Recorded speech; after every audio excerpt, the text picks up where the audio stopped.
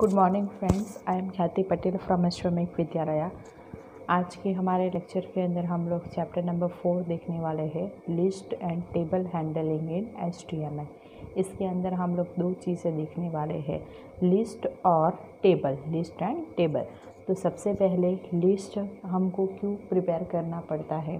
तो अगर आप लोग कुछ चीज़ परचेज़ करने के लिए जाने वाले होते हो और वो चीज़ बहुत बड़ी होती है, मतलब वो चीज़ का लिस्ट अगर आपके पास ज़्यादा है तो उस चीज़ का आप लोग लिस्ट बनाते हो, बाद में वो चीज़ आप लोग परचेस करने के लिए जाते हो। वैसे यहाँ पे HTML के अंदर आपके लिस्ट आप लोग कैसे क्रिएट करोगे उसके बारे में सबसे पहला फर्स्ट टॉपिक दिया गया है, list handling. So there are 3 basic types of HTML list. HTML list is divided into 3 basic type. List is divided into 3 basic type. First one is known as unordered list. Unordered list. Second one is known as ordered list, and third one is known as descriptive list. There are 3 types of list in HTML: unordered list, ordered list and descriptive list.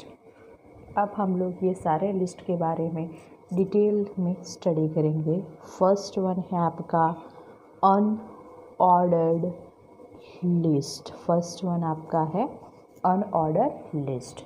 Unordered list जो होता है वो list आप लोग कैसे prepare कर सकते हो उसको सबसे पहले फर्स्ट टॉपिक के अंदर हम लोग देखेंगे। तो सबसे पहला अनऑर्डर लिस्ट जो होता है वो unordered list contains item along with a symbol and this symbol is called a bullet. अगर आप लोग लिस्ट बनाते हो तो कोई उस लिस्ट बनाते टाइम 1 2 3 4 ऐसे नंबरिंग देता है, कोई वहाँ पे स्टार ऐसे नंबरिंग देता है, या तो फिर कोई वहाँ पे डॉट रख देता है। ऐसे डिफरेंट टाइप के हिसाब से डिफरेंट पर्सन लिस्ट बनाते हैं। तो यहाँ पे अनऑर्डर लिस्ट के अंदर जो आइटम्स आपकी डिस्प्ले होती है वो एक सिंबल के साथ डिस्प्ले होती है, and this symbol is known as bullet. And in unordered list starts with dot symbol. This symbol is known as bullet. Unordered list किससे स्टार्ट होता है, ये बुलेट के सिंबल से स्टार्ट होता है, ठीक है। अब यहाँ पे अनऑर्डर लिस्ट आप लोग HTML में कैसे क्रिएट कर पाते हो उसके रिगार्डिंग आपको टैग्स बताए गए हैं। तो सबसे पहले फर्स्ट अनऑर्डर लिस्ट है तो इसके नेम के हिसाब से ही उसका टैग रहेगा। तो अनऑर्डर लिस्ट बनाने के लिए आपको UL, अनऑर्डर का U और लिस्ट का L, UL और /UL टैग का यूज़ करना पड़ेगा, UL एंड /UL। अब ये तो हो गया कि लिस्ट के आगे ऐसा बुलेट आएगा ऐसा, लेकिन आपको कौन सी चीज़ लानी है, कौन से लिस्ट आपको कौन सी आइटम वहाँ पे लानी है, तो वो आइटम आपकी LI टैग से लिखी जाएगी, LI and /LI। LI stands for list item, LI stands for list item। तो यहाँ पे पीछे आपको देखो एक एग्जाम्पल दिखाया गया है अनऑर्डर लिस्ट का। यहाँ पे अनऑर्डर लिस्ट बनाने के लिए आपका देखो यहाँ पे UL टैग यूज़ हुआ है, UL टैग अनऑर्डर लिस्ट के लिए यूज़ हुआ है। और पीछे आप लोग देखोगे तो पीछे इसका कोडिंग ऐसे दिखाया है, यहाँ पे देखो वो UL के बाद यहाँ पे उसकी जो लिस्ट की जो आइटम है वो LI टैग से लिखी गई है, ठीक है। ये देखो ये सारी LI chocolate, notebook, practice book, ball pen etcetera. और इसका आउटपुट देखो, यहाँ पे जो आउटपुट आया है वो देखो, एन अनऑर्डर लिस्ट। ये अनऑर्डर लिस्ट के सारे लिस्ट आइटम उसके आगे क्या आया है, ऐसे ये बुलेट आए हैं। अब नेक्स्ट टॉपिक है आपका इसके अंदर चेंजिंग बुलेट। अगर आपको ये बुलेट नहीं चाहिए, ये बुलेट को अगर आपको चेंज करना है तो आप लोग ये UL टैग के साथ टाइप एट्रीब्यूट का यूज़ कर सकते हो। टाइप इज़ इक्वल टू आप लोग स्क्वायर रख सकते हो, सर्कल रख सकते हो और डिस्क रख सकते हो, ठीक है। टाइप क्या कर सकते हो आप लोग, स्क्वायर रख सकते हो, सर्कल रख सकते हो या तो डिस्क रख सकते हो। यहाँ पे स्क्वायर रख के दिखाई है पीछे आप लोग देखोगे तो पीछे ऐसे UL type is equal to आप लोग ऐसे सर्कल भी बना सकते हो, ठीक है। तो अगर आप लोग वहाँ पे UL type is equal to square और सर्कल करोगे तो आउटपुट कैसे आएगा वो यहाँ पे नीचे दिखाया है। दे देखो, ये आपका UL type is equal to square करोगे तो इसका आउटपुट ऐसे आएगा, और डिस्क करोगे तो ऐसे इसका आउटपुट ऐसे एम्प्टी सर्कल आएगा, ठीक है। तो ऐसे आप लोग यहाँ पे टाइप एट्रीब्यूट, ये यूएल टैग के साथ आपका एट्रीब्यूट कौन सा यूज़ होता है, टाइप एट्रीब्यूट। ये टाइप एट्रीब्यूट से आपका जो लिस्ट की जो टाइप है वो टाइप आप लोगों की चेंज हो सकती है। अब नेक्स्ट आपको सेकंड ऑर्डर लिस्ट है, लेकिन बुक के अंदर डिस्क्रिप्टिव लिस्ट दिखाया गया है, तो हम लोग इसे सबसे पहले देख लेते हैं। Descriptive list, second type of list is known as descriptive list. Descriptive list के अंदर क्या होता है, if you don't want any bullet, अगर आपको लिस्ट के साथ कोई भी बुलेट यूज़ नहीं करना हो तो आपको ये डिस्क्रिप्टिव लिस्ट यूज़ करना है। डिस्क्रिप्टिव लिस्ट के लिए आपका टैग रहेगा DL, डिस्क्रिप्टिव लिस्ट DL और /DL, ठीक है। यहाँ पे DL मीन्स डिस्क्रिप्टिव लिस्ट, और उसके अंदर की जो लिस्ट की आइटम है वो DT टैग से लिखी जाएगी, DT एंड /DT। यहाँ पे देखो एक एग्जाम्पल दिखाया गया है, ये डिस्क्रिप्टिव लिस्ट का है। ये DL मीन्स डिस्क्रिप्टिव लिस्ट और ये उसके अंदर की आइटम है। ये DL को ऐसे क्लोज किया गया है। इसका आउटपुट आप लोग देखोगे तो यहाँ पे देखो चॉकलेट है, उसके आगे कोई बुलेट नहीं आया, तो ये क्या है, डिस्क्रिप्टिव लिस्ट है, ठीक है। जब आपको लिस्ट के आगे कोई भी बुलेट नहीं चाहिए तब आप लोग ऐसे डिस्क्रिप्टिव लिस्ट का यूज़ कर सकते हो। नेक्स्ट आपको एक ऑर्डर लिस्ट से पहले एक छोटा सा टॉपिक दिखाया गया है, हैंडलिंग ऑफ लिस्ट। लिस्ट का हैंडलिंग, जहाँ पे लिस्ट को हैंडल करने, लिस्ट का हेडिंग देने के लिए, हेडिंग ऑफ लिस्ट, लिस्ट का हेडिंग देने के लिए आपका LH टैग यूज़ होता है। ये एक ऑर्डर लिस्ट से पहले एक छोटा सा टॉपिक आया है, हेडिंग ऑफ लिस्ट। लिस्ट का हेडिंग देने के लिए आपका ये LH टैग यूज़ होता है, ठीक है। और इसके अंदर के हेडिंग के अंदर की जो चीज़ें हैं वो अगेन LI लिस्ट आइटम से ही लिखी जाएगी, तो ये आपको याद रखना है। हेडिंग अगर आपको लिस्ट का देना है तो आपको ये LH टैग यूज़ करना है। LH means list heading. अब थर्ड टाइप का आपका थर्ड वन लिस्ट है आपका ऑर्डर्ड लिस्ट। ऑर्डर्ड लिस्ट, यहाँ पे क्या होगा, तो ऑर्डर्ड लिस्ट के अंदर आपके जो आइटम है that item contains along with numbers और अल्फ़ाबेट्स इंस्टेड ऑफ बुलेट्स। जैसे हमारे अनऑर्डर लिस्ट के अंदर बुलेट्स आते हैं, वैसे ही वो बुलेट्स की जगह पे अगर आपको नंबर्स यूज़ करने हैं, अल्फ़ाबेट्स यूज़ करना है, तब आपको ये ऑर्डर लिस्ट का यूज़ करना है। ये ऑर्डर लिस्ट बनाने के लिए आपका OL टैग यूज़ होगा, OL एंड /OL, और सेम उसके अंदर की जो आइटम है वो LI टैग से लिखी जाएगी, LI एंड /LI टैग से लिखी जाएगी, ठीक है। तो यहाँ पे देखो एक कोड आपको बताया है, ये देखो यहाँ पे ये ऑर्डर लिस्ट यूज़ हुआ है, उसके अंदर की ये सारी आइटम है। यहाँ पे ऑर्डर लिस्ट आपका कंप्लीट हो गया। फिर पीछे आपको इसका आउटपुट दिखाया है, वो आउटपुट देखो, ये ऑर्डर लिस्ट है तो ये आउटपुट कैसे आया, 1 2 3 ऐसे नंबर के फॉर्म में आया, ठीक है। अब जनरली आप लोग ये ऑर्डर लिस्ट देखते हो तो generally order list start with first number. अगर आपको इसका नंबर चेंज करना हो, जैसे आपको वो लिस्ट को 6 से स्टार्ट करना हो, तो आपको OL टैग के साथ स्टार्ट एट्रीब्यूट यूज़ करना है। कौन सा एट्रीब्यूट यूज़ करना है, स्टार्ट एट्रीब्यूट। अगर आप लोग OL start is equal to 6 लिखोगे तो लिस्ट आपका किससे स्टार्ट होगा, 6 से।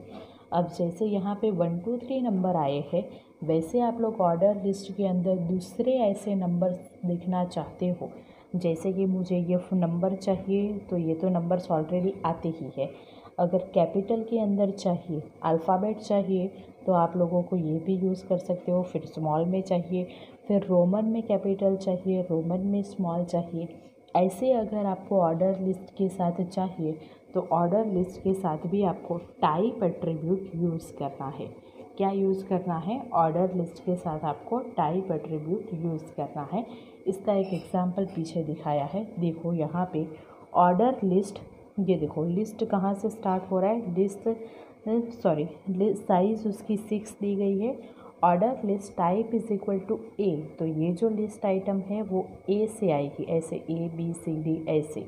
यहाँ पे देखो order list type is equal to I, Roman में स्मॉल में आई, और स्टार्ट इज़ इक्वल टू 10, तो वो लिस्ट कहाँ से स्टार्ट होना चाहिए, 10 से, और बाद में ये आइटम आनी चाहिए ऐसा। तो देखो आउटपुट के अंदर देखो वहाँ पे हम लोगों ने ए बी सी कैपिटल के अंदर दिया था, तो ये ए बी सी कैपिटल के अंदर आ रहा है, और वहाँ पे स्टार्ट इज़ इक्वल टू 10 दिया था, मतलब लिस्ट आपका 10 से स्टार्ट होना चाहिए और वो रोमन में स्मॉल से आना चाहिए।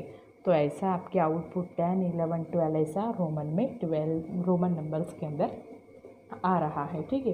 तो ये आपका ऑर्डर लिस्ट है, ओके। तो ये आपके 3 टाइप के लिस्ट है, ये तीनों लिस्ट को आपको अच्छे से ध्यान में रखना है। नेक्स्ट टॉपिक आपको दिखाया गया है nested list. Nested list, nested list किसे बोलते हैं, a list with in a list.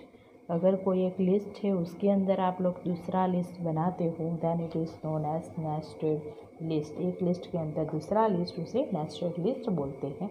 उसका एक एग्जांपल दिया गया है, आप लोग देख सकते हो बुक के अंदर। नेक्स्ट टॉपिक आपको दिया गया है, ये हो गया आपका लिस्ट के रिलेटेड। अब नेक्स्ट टॉपिक है आपका टेबल्स के रिलेटेड, हैंडलिंग टेबल इन HTML, ठीक है। अब हैंडलिंग टेबल इन HTML, उसके लिए रिगार्डिंग एक छोटा सा एग्जांपल आपको बुक के अंदर दिखाया गया है, वो सिर्फ देखो। यहाँ पे देखो, एक आपको एक एग्जाम्पल के तौर पे एक पैराग्राफ जैसा लिख के दिखाया है, यहाँ पे कुछ दूसरा पैराग्राफ जैसा लिख के दिखाया है। इसे अगर आप लोग देखते हो तो आपको कुछ समझ में नहीं आता है कि ये शायद से क्या लिखा है, लेकिन यही चीज़ आपको पीछे लिख के दिखाई गई है। पीछे अगेन वही चीज़ को आपको ऐसी फॉर्म के अंदर दिखाया गया है, ठीक है। अगर ये आप लोग देखोगे तो कोई भी पर्सन बता पाएगा कि ये किसी की मार्कशीट जैसे दिख रही है, ठीक है, जो एक प्रॉपर फॉर्मेट के अंदर है। तो यहाँ पे tables are very efficient in presenting structured information को अच्छे से रिप्रेजेंट करने के लिए टेबल नेसेसरी है।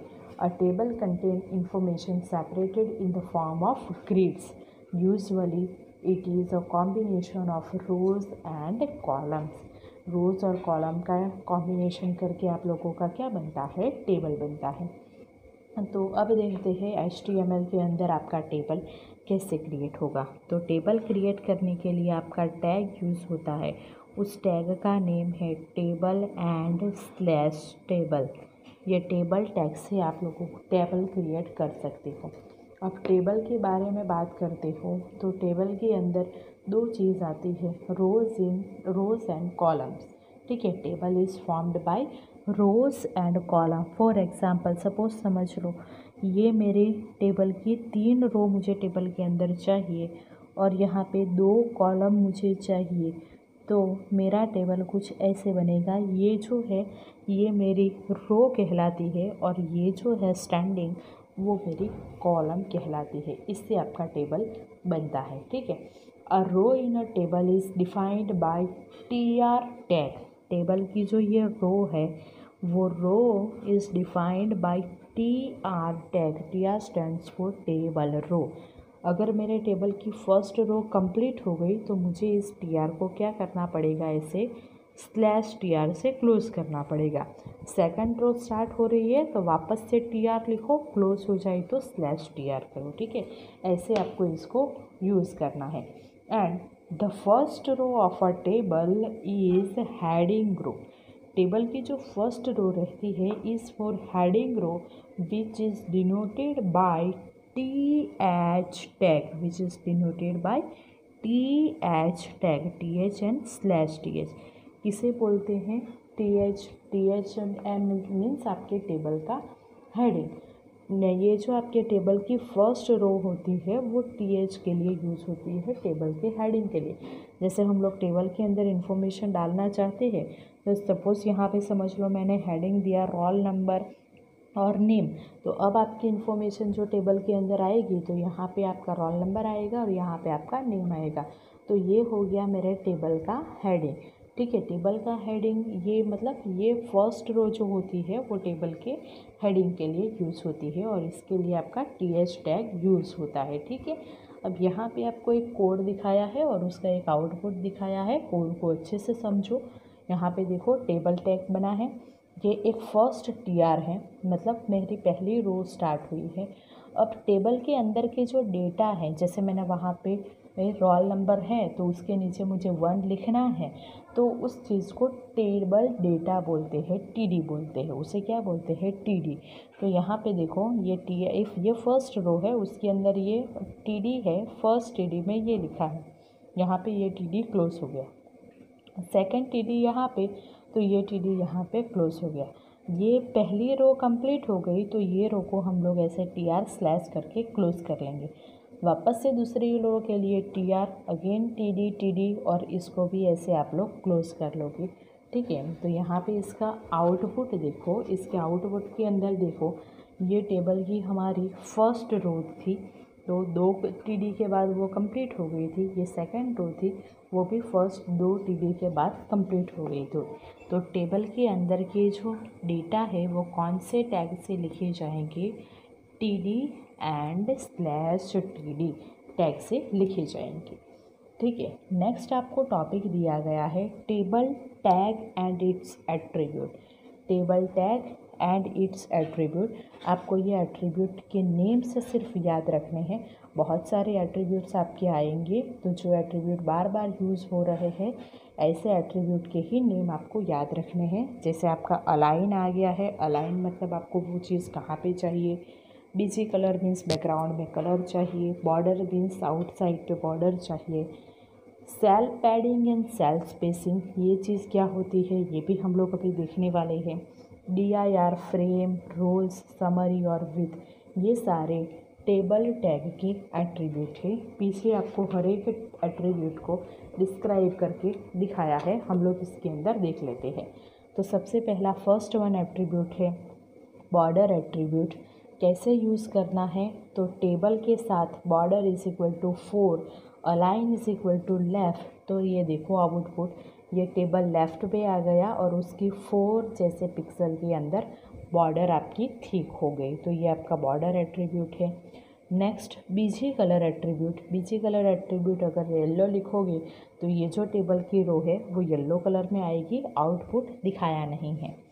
Cell padding attribute, cell padding और सेल स्पेसिंग किसे बोलते हैं उसकी डेफिनेशन दी गई है, अच्छे से देखो और समझो।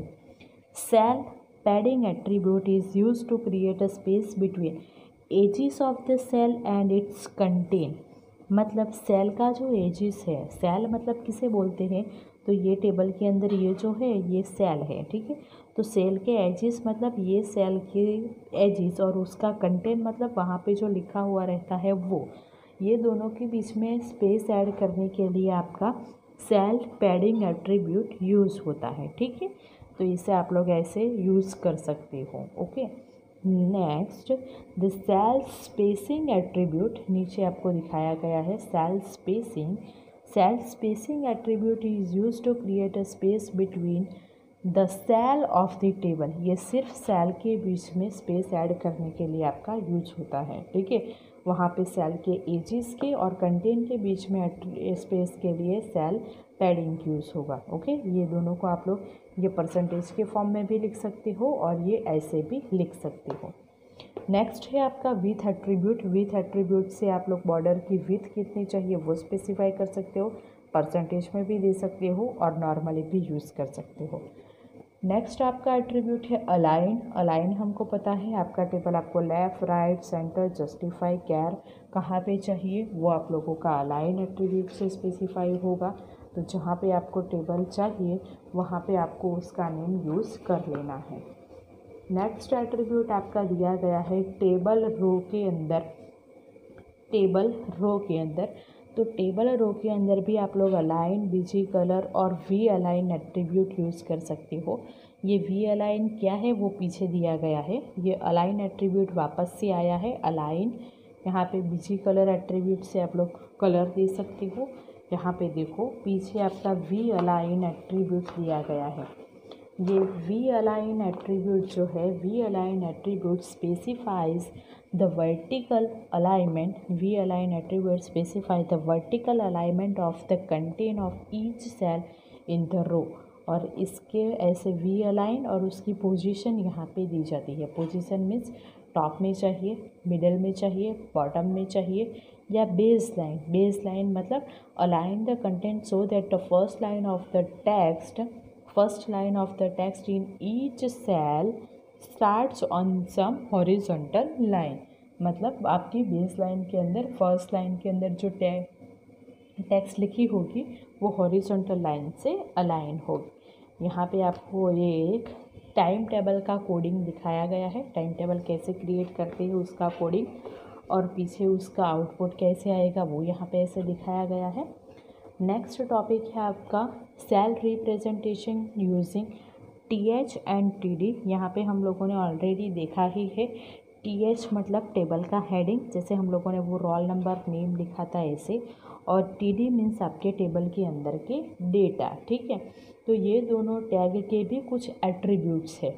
ओके, यहाँ पे पीछे नीचे जो दिए गए हैं वो attributes of TD and TH tag.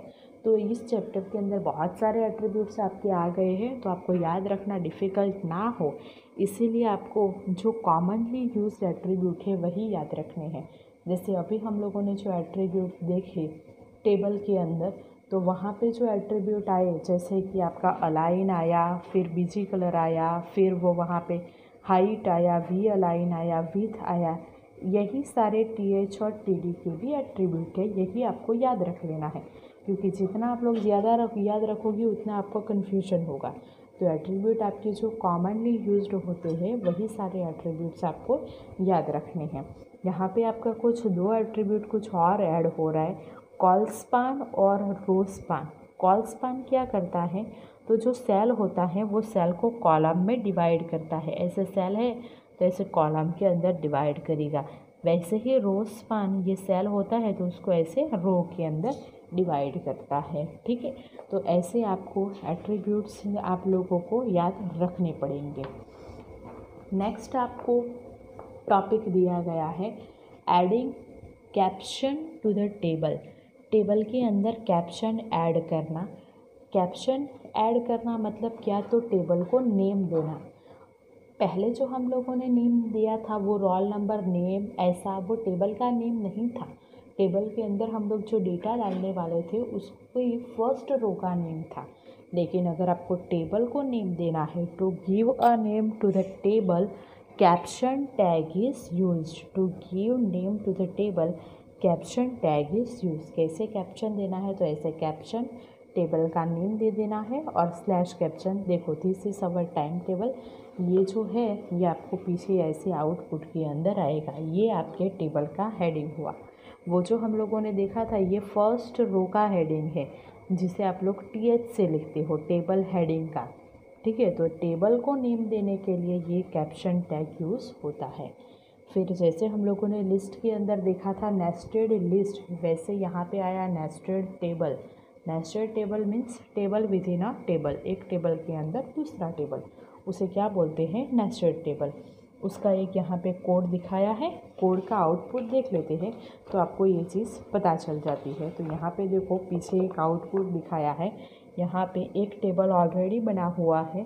ठीक है, उसके अंदर ये एक दूसरा टेबल है। तो इसे आप लोग किसका एग्जाम्पल बताओगे, नेस्टेड टेबल का एग्जाम्पल बताओगे। ठीक है, तो इतनी चीज़ आपके टेबल के बारे में है।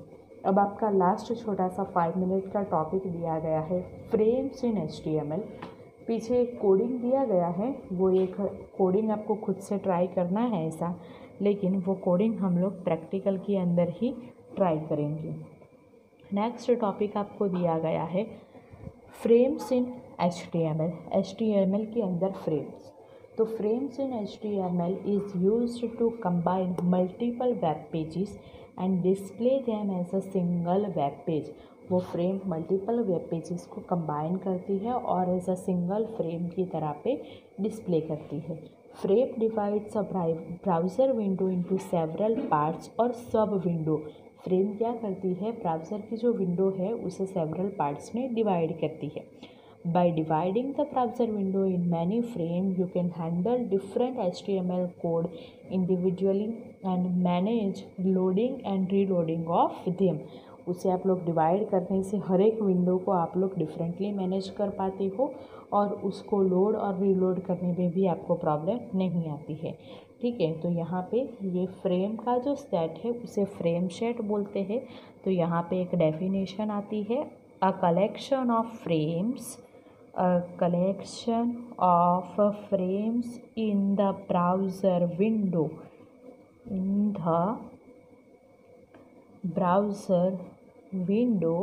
is known as frame set। उसको क्या बोलते हैं, फ्रेम सेट बोलते हैं। फ्रेम का जो कलेक्शन होता है उसके आप लोग क्या बोल सकते हो, फ्रेम सेट बोल सकते हो। अब आपको अगर फ्रेम सेट ऐसे क्रिएट करनी है तो फ्रेम सेट क्रिएट करने के लिए आपका टैग यूज़ होगा फ्रेम सेट टैग। कौन सा टैग यूज़ होगा, फ्रेम सेट टैग। इससे आपकी फ्रेम की डिफरेंट फ्रेम का डिफरेंट ऐसे सेट बनेगा। लेकिन with in a frame set के अंदर आपको फ्रेम रिप्रेजेंट करनी हो, with in a frame set each frame is represented by frame tag. Frame set के अंदर आपकी हर एक फ्रेम ये frame and slash frame tag से लिखी जाएगी। यहाँ पे भी स्लैश फ्रेम सेट तो आएगा, इसको आपको क्लोज ऐसे करना पड़ेगा। ठीक है, तो फ्रेम सेट से आपके फ्रेम सेट का कलेक्शन बनता है। फ्रेम का कलेक्शन उसे फ्रेम सेट बोलते हैं और फ्रेम सेट के अंदर हर एक ईच फ्रेम है वो ईच फ्रेम ये फ्रेम टैग से रिप्रेजेंट की जाती है। ठीक है, तो यहाँ पे देखो एक कोडिंग दिया गया है। कोडिंग के अंदर देखो ये frame set rose is equal to 25%, 60% and 20%। इसका मतलब क्या है, ये अभी हम लोग बाद में पीछे दिया गया है एग्जाम्पल, उसमें हम लोग देखेंगे। तो यहाँ पे ये जो फ्रेम सेट है वो फ्रेम सेट ब्राउज़र विंडो के अंदर आपको फ्रेम सेट को ऐसे 3 पार्ट में डिवाइड करना है। ऐसा पहला पार्ट 20%, दूसरा 60% और थर्ड वन 20% ऐसा। ठीक है, अब उसके अंदर आपकी 3 फ्रेम आएगी ऐसा। पहले फ्रेम के अंदर ये top.html पेज आएगा, दूसरे के अंदर ये main.html आएगा और थर्ड फ्रेम के अंदर bottom.html आएगा ऐसा। और यहाँ पे आपका नो फ्रेम एट्रीब्यूट यूज़ हुआ है, नो फ्रेम टैग आपका यूज़ हुआ है। ठीक है, तो ये कब यूज़ होता है वो आपके एग्ज़ाम में पूछा जाता है। तो with in the frame set you may add no frames element which provides an alternative message for user when the browser used does not support frame. जब आपका ब्राउज़र फ्रेम को सपोर्ट नहीं करता है, when browser does not support frame, and browser does not support frame, जब आपका browser frame को support नहीं करता है, then no frames tag is used। Okay, tag is use, ये किसके लिए यूज़ होता है, तो वहाँ पे ऑल्टरनेटिव डिस्क्रिप्शन के लिए नो फ्रेम्स टैग यूज़ होगा। ठीक है, अब इसका आउटपुट पीछे दिया गया है, वो आउटपुट को देखो तो आपको ये चीज़ समझ में आ जाएगी। यहाँ पे आपका ये पूरा वेब पेज है। अब ये देखो वहाँ पे हम लोगों ने HTML के कोडिंग के अंदर आप लोगों ने देखा रोज इज इक्वल टू 20%, 60% और 20%। तो ये पहली जो फ्रेम आई वो 20% के अंदर आई, जहाँ पे आप लोगों को पहली फ्रेम थी। ठीक है, फिर सेकंड जो फ्रेम थी वो 60% के अंदर आई और थर्ड जो फ्रेम है वो अगेन 20% के आई। तो पूरी विंडो को आपको 100% में से आप लोग वहाँ पे पार्ट में डिवाइड कर सकते हो कि कौन सी फ्रेम कितने परसेंटेज के अंदर आएगी। और वहाँ पे हम लोगों ने एट्रीब्यूट यूज़ हुआ देखा था रोज़, इसीलिए ये पूरा ब्राउज़र का विंडो ऐसे रो के अंदर डिवाइड हुआ। वैसे ही यहाँ पे दूसरा एग्जाम्पल बताया गया है, फ्रेम सेट कॉल्स। कॉल्स करोगे तो क्या होगा, तो ये जो पूरी ब्राउज़र विंडो होगी वो कॉलम में डिवाइड होगी। ठीक है, अगर आप लोग कॉल्स करोगे तो क्या होगा, तो ये जो पूरी ब्राउज़र विंडो होगी ये ब्राउज़र विंडो कॉलम में डिवाइड होगी। कॉलम में यहाँ पे आप लोगों ने देखा होगा तो यहाँ पे लिखा है 25% स्टार 25%। ठीक है, इसका मतलब क्या, तो पहली जो है कॉलम के अंदर पहली जो है वो 25% के अंदर आएगी, लास्ट वन जो है वो 25% के अंदर आएगी, और बीच का स्टार मतलब ये 25 हो गया, ये 25 हो गया, तो टोटल हो गया 50, और 100 में से डिवाइड करना है तो ये कितने परसेंट में आएगी, 50% के अंदर। ठीक है, तो ये आपकी फ्रेम किस में डिवाइड हुई, कॉल्स के अंदर। ठीक है, अब रोज़ के अंदर बात करते हैं तो ये ऐसे डिवाइड होती है, तो ये किसके अंदर है, रोज़ के अंदर। तो ये दो एट्रीब्यूट आपके फ्रेम सेट टैग के साथ आप लोग यूज़ कर सकते हो, कॉल्स एंड रोज़। ठीक है, इससे आपकी ब्राउज़र विंडो कॉलम में डिवाइड होती है और इससे आपकी ब्राउज़र विंडो रो में डिवाइड होती है। कितना परसेंटेज रखना है वो आपके ऊपर डिपेंड करता है। जैसे यहाँ पे देखो, यहाँ पे रोज़ इज़ इक्वल टू 20%, 60%, 20%, तो 3 पार्ट में 3 रो में डिवाइड होगा, पहला 20, दूसरा बीच का 60 और तीसरा 25। ऐसे अगर कॉलम करोगे तो यहाँ पे ब्राउज़र विंडो कॉलम में डिवाइड होगी, पहला 25, बीच का जो बचेगा 100 में से वो, और ये 25, मतलब टोटल हो गया 50, और ये बीच का आ जाएगा 50। ठीक है, तो यहाँ पे आपका ये चैप्टर नंबर जो 4 है वो चैप्टर नंबर 4 यहाँ पे आपका क्लोज होता है। आपको ये वीडियो में जो नोट्स आपकी नोटबुक के अंदर दिखाई गई है वो अच्छे से ये लिखनी है आपकी नोटबुक के अंदर, और जो भी डेफिनेशन आपकी यहाँ पे आती है टेक्स्ट बुक के अंदर वो भी आपको अच्छे से देख के लिखनी है। और इसके पीछे के जो MCQs दिए गए हैं एक्सरसाइज की 10 MCQ है, वो 10 MCQ भी आपको लर्न करना है, वो भी आपको आपकी नोटबुक के अंदर लिखना है। नेक्स्ट सेशन के अंदर हम लोग नया चैप्टर स्टार्ट करेंगे। Thank you.